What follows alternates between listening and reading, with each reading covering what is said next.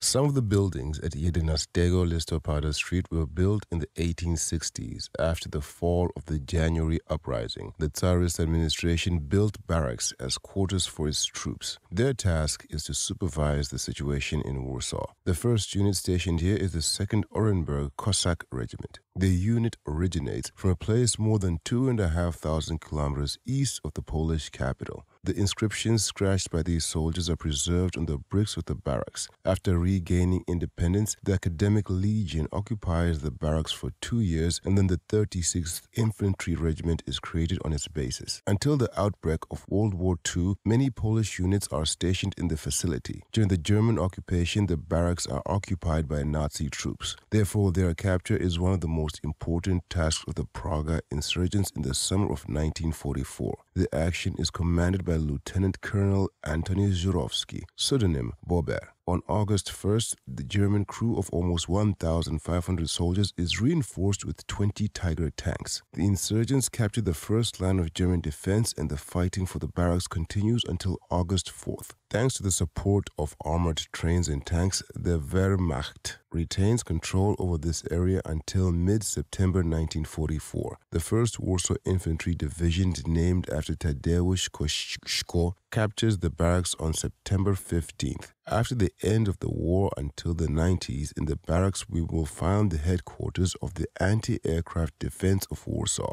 The military band and the Veterans Association still have their headquarters here. However, the barracks area is mostly used by civilians. We will find here one of the headquarters of the Scientific and Academic Computer Network.